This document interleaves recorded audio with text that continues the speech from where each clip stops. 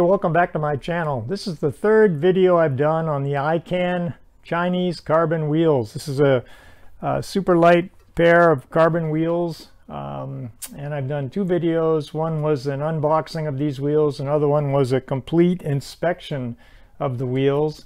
And during that inspection, the one issue I discovered was that the spokes are twisted a little, and the spokes are bladed spokes. So when you twist a bladed spoke, you lose the aero advantages of the spoke, because instead of them slicing through the wind with a straight knife-like edge, they're twisted, so the wide part of the spoke presents itself to the air and the wheels actually slow you down rather than speed you up. So to fix it, you have to twist the spokes so that they're aligned correctly aerodynamically, and to do that you want to do it carefully so you don't throw the wheel out of true or change the spoke tension too much. And you end up with a nice Aero wheel. So that's what we're going to do today.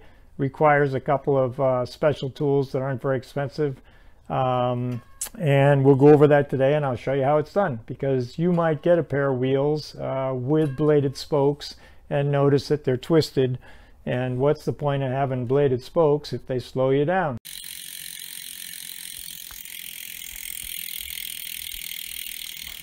I'm going to use two special tools to work on the bladed spokes, and one's a Park tool BSH4, which is a bladed spoke holder, allows you to hold onto the spokes and not damage the spokes.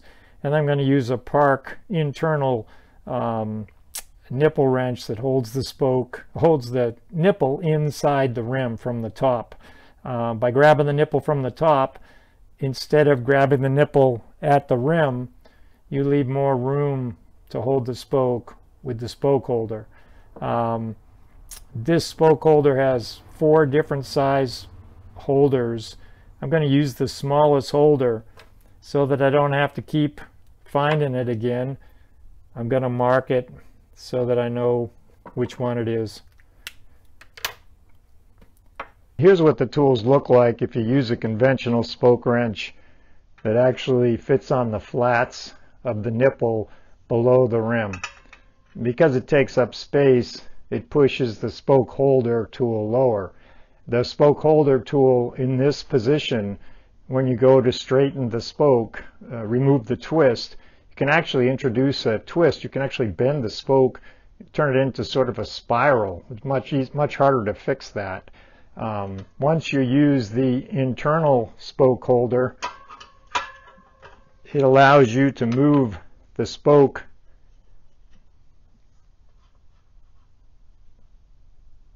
holder almost all the way to the top, very close to the nipple, where you're not gonna bend the spoke or create a twist, a set or change in the shape of the spoke. That's what you're trying to avoid. Also, working with the tools this way, you look down from the top, which allows you to sight across this horizontal line to make sure the spoke is parallel. You can compare this to the hub. It makes it a lot easier. If you don't have and you don't want to buy a special Aero bladed spoke holder, you can actually make your own. It turns out that a hacksaw, most hacksaws, have a blade that's just about the same width as the Sapim Aero bladed spokes. So if you have a tire lever hanging around, plastic tire lever that's on the wide side, you can take the plastic tire lever, you can put it in a bench vise, any kind of vise, or hold it however you can, and if you cut a nice straight slot in the tire lever, you'll find that it will fit right over the bladed spoke. And then you can hold it just as if you had a custom tool that you bought. I wanted to look at some Aero spokes and explain a little more so you can see that there are different types. Today most Aero spokes look like this, the Sapim Aero spokes. They're sort of oval. But we have had real bladed spokes that are wide and flat in the past, like this. I mentioned you can make your own tool. You could also use a small adjustable wrench. That'll work nice too to hold the tool. It's metal though, so if the surface isn't smooth on the jaws, you could scratch the spoke, a black spoke. You could end up with silver marks. You could put some electrical tape on the jaws to fix that. The key thing, and the reason we talk about twist and rotating the spokes and making them non-aero, you're trying to just turn the spoke and orient it the correct way when you're working on the spoke. What you want to avoid, and the reason that I have these flat spokes so that I can show you, what you want to avoid is turning the spoke in such a way that you actually twist the spoke this way. Notice how by being heavy-handed, I've actually damaged the spoke. I've weakened the metal. I've actually twisted it around itself. That's what you don't want to happen. That's why you work so carefully. When you get done orienting your spokes the right way and taking the twist out, you want them to be just like they were when you started. You don't want any spiral, any twist, or any bend in there. So go at it carefully and easily the way I show. I made this little model to show you how to work with the bladed spokes to remove the twist when the spokes are rotated and not aero. So in order to understand the model, you have to follow along and use your imagination. This little steel ruler right here represents the rim. This rod through the center represents the spoke, and this little wing nut represents the spoke nipple. So this is the top of the wheel, this is the center of the wheel, and this is the rim here. Now watch what happens if I just turn the nipple. If I just turn the nipple, I'm going to hold the spoke, just turn the nipple. What's happening to the rim? You can see that the rim is changing position. If you just turn the nipple when you're working on your bladed spoke, trying to make it aero again, take the twist out, you will change the position of the rim, you'll change the tension in the spoke, and the wheel will go out of true and out of round. Also, if we go back to where we started, you see the ruler acting as the rim goes almost straight. If we were to hold the nipple and just turn the spoke to get rid of the twist, the same thing happens. No matter how small a turn we make, if we turn the spoke, the same thing happens. We change the position of the rim, we change the tension of the spoke, the wheel goes out of true or out of round. So the secret and the top tip for working with bladed spokes and making them aero again and taking the twist out is to turn the nipple and the spoke together at exactly the same rate. That's the way to do it. You hold the nipple with the nipple holder in the top of the rim. You turn the spoke with the bladed spoke holder. So you're holding the nipple at the top of the rim. You're holding the spoke with the bladed spoke holder. And you turn both tools very carefully together so that the spoke and the nipple turn the same amount until the spoke is oriented the way you want it, back aerodynamically. That's how you fix the spokes without changing the tension of the spokes and knocking the wheel out of true and out of round, or you have your best chance. It'll change a tiny bit, but not so much that it should cause major problems. All right, so we're finally going to get to fixing the aero spokes, making them aerodynamic again. So I put the wheel in a truing stand, and I've tightened it down really well in the truing stand. If you're working in a frame, you probably want to clamp it in the frame because you're going to use some force when you turn the spoke and the nipple together, and you can pull the thing right out. You can pull the wheel right out of the truing stand. It won't hurt it, but you'll probably have to start all over again. So that you know where you started and where you're going to finish, start at the valve stem hole in the rim. And then you can work in either direction. Just remember you started there. And I'm going to demonstrate on one side of the front wheel, because once you see what I do, you'll be able to do it on the rear wheel, on the front wheel, on both sides. It's not a complicated process. So we start at the valve hole.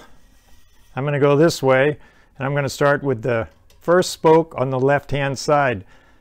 I am right-handed, so I'm going to hold the nipple driver in my right hand, and I'll hold the spoke holder in my left hand. That works for me. Then when I do the other side of the spokes, the other side of the wheel, I'll flip the wheel in the truing stand. That way I hold things the same way. I can keep track and I can watch really well. So it's a little tricky to find the nipple sometimes because the nipples are at an angle and the hole inside the rim is pretty big. Inside there it's like a hollow cavity. So we're going to put the tool to hold the spoke, and we're going to bring it up, make sure we have a good purchase, and we're up high right near where the spoke becomes round again. And then we're going to look at the tool, and we can see that it's not parallel with the axle, with the hub. So we're going to hold the tool. Remember now, we're going to try to turn the spoke and the nipple at the same time. So I tried to turn both, and I'm trying to feel that they're both turning together. And then I sight from above, and when I have a horizontal line going through a horizontal line, like a gun sight, I know it's good. One more test is to feel the spoke. Press on it and feel it. You can feel that it's flat. You can also feel when it's twisted. So now we'll move to the next spoke. See, I can't, sometimes it takes a little while to find it. There it is. The nipple inside. Put the tool back on again. Another one that's out. You can see how out it is, how far out it is. See the angle? So now with using the two tools together, I fixed this one. It's actually really satisfying. It's not hard to do. And if you turn both together, you shouldn't knock the wheel too far out of true.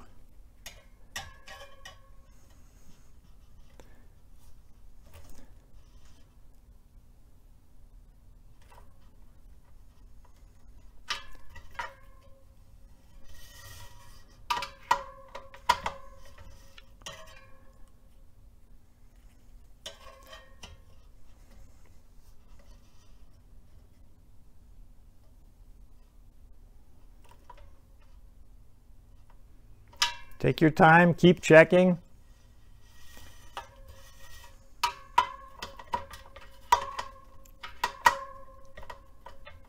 You want a good purchase on the nipple inside the rim. The nipple's aluminum, so if you don't hold on to it well, you could round the edges. These tools hold well though, these nipple drivers. That one's done. Back and check it. I don't think you can see it on the camera. It's too small.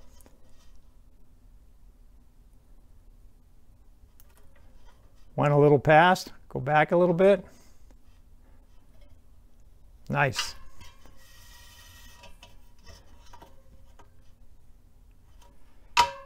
That one's way out.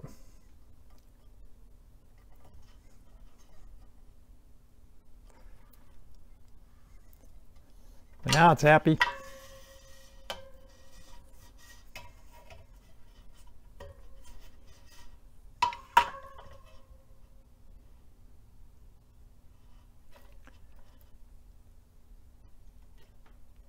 Good.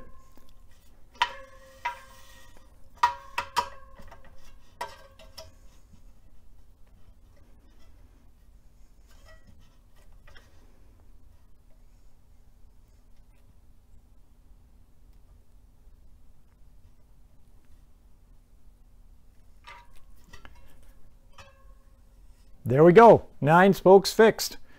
Now 9 more on this side and then 24 on the rear wheel, and it'll be good to go.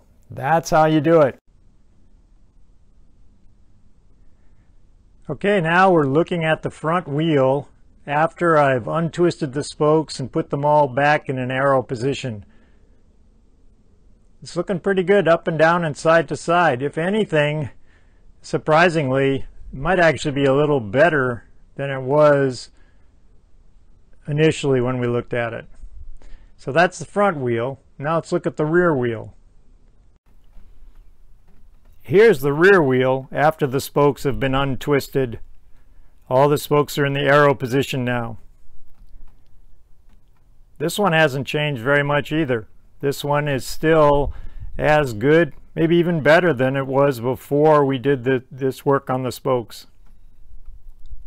Well, that wraps up this crash course in fixing twisted spokes on wheels. I hope it helps. As always, if you have any questions or comments, please put them below and I'll answer. Always happy to answer questions on wheel truing or anything else. I know we covered a lot of ground here, but hopefully it clears up how not easy but not difficult it is to fix a problem like this on wheels, so that you might want to give it a try yourself. I appreciate you watching, and I'll see you in the next video.